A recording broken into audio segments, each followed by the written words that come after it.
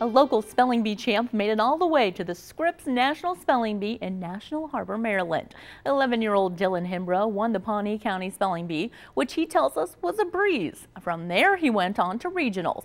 HEMBROUGH almost didn't make it to the next level due to a misspelling in the last round, but his opponent was wrong too.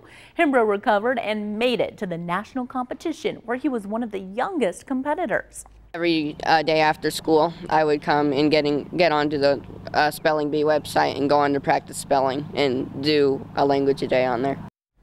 HEMBROUGH not only made it through the preliminary rounds at the national level, but 2 on-stage rounds. News Channel 20 also spoke with the DECATUR student who competed in the National Spelling Bee. Tonight at 10, hear from LAURYN about her time at nationals.